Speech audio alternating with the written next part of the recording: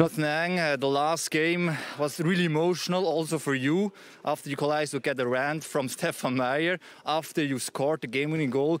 In the retrospective, when you think about it, first the rant after 2-2 and after you made this game-winning goal, how was it for you that game?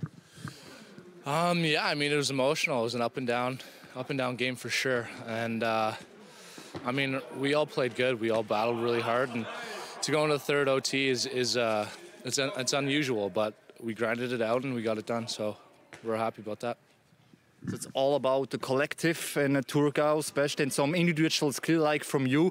What makes you thinking positive about the game tonight? You can win another one. Yeah, I mean, our team has been rock solid all year. I mean, the chemistry in our team is incredible. I mean, guys get together really well. So we know what we have to do. I mean, we've been doing it all year, or as long as I've been here, at least from what I've seen. So, yeah, I mean, we have the capability to do it, so we just got to get it done. Thank you very much. Thank you.